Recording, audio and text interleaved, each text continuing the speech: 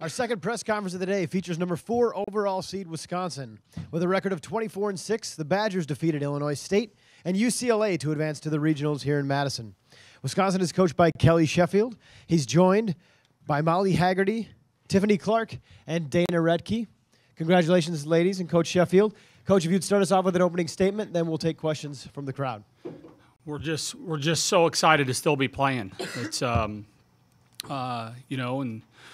you've got great opportunities in front of you, and it's a sport that these guys just love. They love to play. You live for these kinds of matches. You train all year long for to be able to do this kind of stuff, and to be able to do it here at home is it's cool, and it's special, and it's this will be a long day, I'm sure, for them, and but we'll be ready to go and put our best foot forward tomorrow afternoon.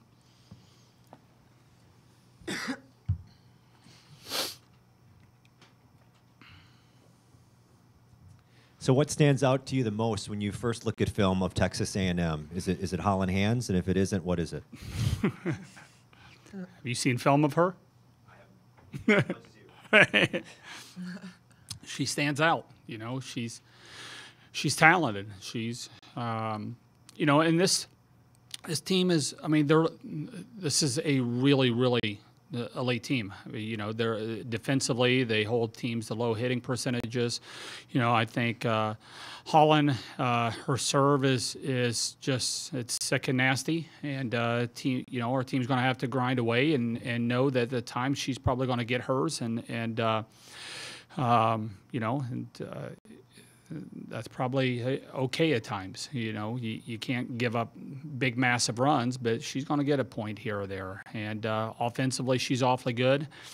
They run a zero tempo quick, and that'll, if the setter's along the net, that will make things a little bit challenging. The setter is it's got to be the most offensive, certainly one of the most offensive setters in the country, and so that your defense is stressed a little bit from that. So, and then they Hands gets a lot of attention but they're really balanced in serve receive. I mean, they're very comfortable going anywhere, and so it's a well coached team. They play with a lot of energy, a lot of emotion. They've got an aircraft carrier on their team, and a lot of people that know their roles and do it very, very, very well.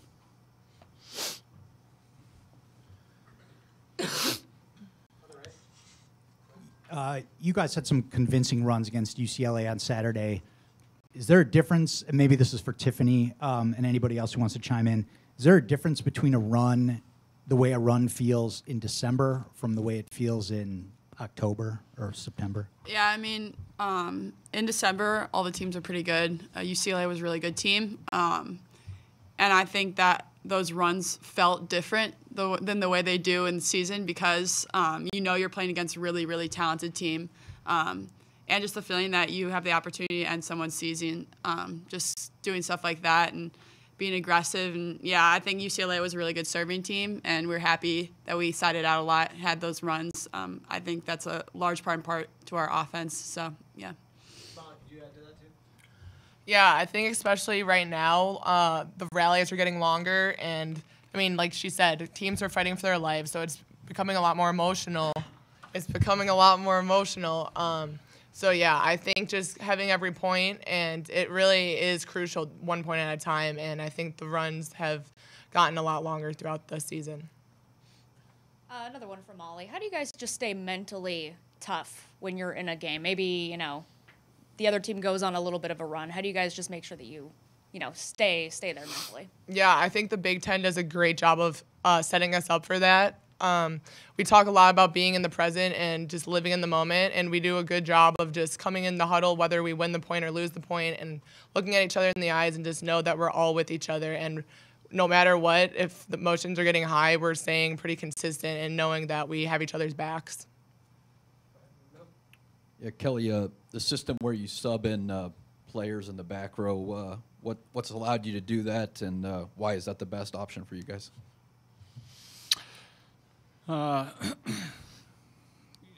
Unfortunately, the NCAA only gives us 15 subs, or I'd have a whole lot more people coming in there at times. I think there's, most of them are backcourt players, and there's talent. One of the things with us that, Izzy's serve and her defense is awfully good, and Emmy comes in, Lauren Barnes comes in. Both of those guys are awfully good, but the people that they sub in for, it's Molly and Grace and Madison. All three of those have years of experience of playing in the backcourt as well and playing around. And so when we get into situations where we're running a little bit tight on subs, it doesn't stress us out as much as it does with some other people. I mean, Molly would rather be in their 6 rotations, and she's been doing that her entire career. And but we've got some talent and really high level talent, defensive specialists, and every day in practice they're proving that they should be in there. What part of your success this season is because of those DSs that come in? It's massive. I think our backcourt players, anchored by Tiffany over here, is it's not just the most underrated part of our team. It actually might be the best part of our team. It's our offensive numbers are pretty high, and that's all started with the first touch. First touch, serve receive, or first touch defensively, and there are kids in the trenches, and they don't get certainly everybody within our team appreciates how talented and how tough and how and how resilient they are. Tiffany's a great example. She got aced 3 times at Ohio State and has been aced, I think, once since then. Well, that Ohio State match was, a month ago or so? I mean, that's a lot of balls without, going against some gnarly servers that the balls drop and they move and they're dancing or miscommunication. None of that stuff has eaten her up. And so, that's a large, massive part of our success is our people in the backcourt. Molly, this one's for you. At the game on Saturday during the intermission, some women are sitting behind me. They're season ticket holders, and they were talking about. This is just, I think, an example of an aspect of the game that people just don't understand, even if they watch a lot of games. They were wondering what goes through your mind, like what are you looking for, and what thoughts are going through your mind between that first touch and putting your hand on the ball, attempting a kill. What actually is going on up there? Yeah, in the past. That's a dangerous question right there. I'll keep this PG. I'm just kidding. When I just started volleyball, all I liked to do was hit the ball as hard as I could. And I've learned once I got to college that's what I can't do because obviously the teams will block me. So I've tried to put myself as a defender on the other side and where I would be if I was defending myself. And so I think putting in a lot of off speed has helped my game just because I know as a defender, I feel like I'm giving the other team a hint, but I'm not the best at defending a tip and roll when I'm off blocker. So I try to throw that in and just kind of, like I said, picture myself as a defender. No, you're going to have to get better now I know, because everybody's going to be doing it now. People are going to start tipping and rolling on me now. But are you ready for it? I'm ready now. Dana, you guys have played, obviously, in this building. You do all the time. What does it mean to you to be able to put sort of this crowd and this building and your volleyball environment on this stage at this point in the season? Yeah, I mean, being able to be a top 4 seed and hosting at home has helped us not only just be comfortable where we are, but like we have a great fan base and like people love to watch volleyball at the field house. So, I mean, yeah, it's our home court, so we definitely want to defend that. And it's exciting for us. We've put a lot of hard work in this building. So it's going to be awesome to see that pay off. And Kelly, this is maybe zooming out a little bit, but over the course of your tenure here, how have you seen this environment here and sort of what you have here in this building develop to where it's at now? 2013, we averaged 3,512 fans, and we're over 7,000, so we've doubled. The people are actually in the seats for most of those matches. We average just over 3,000. There were matches that we'd have under 2,000 people in there, and it's not just these guys. It's players that have come before them.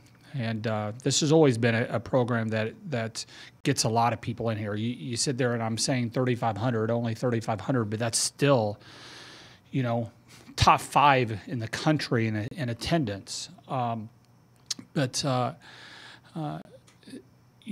think what these guys have done is they've energized a fan base with how they play, and the fans here, those of you guys that haven't seen too much volleyball from here, you're going to be in for a treat.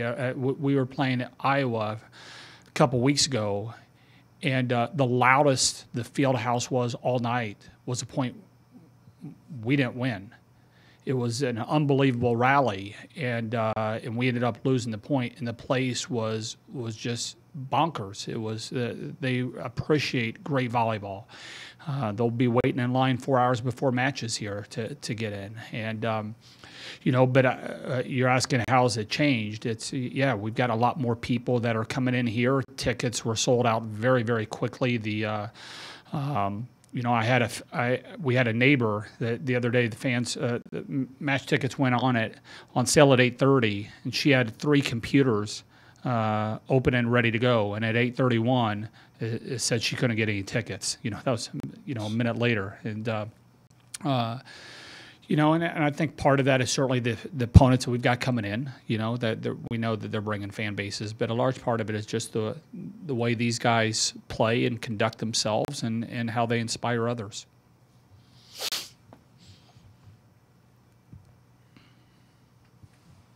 Kelly, what does it say about this program that you guys have made it to the regional round for 7 straight seasons? Yeah, it's we've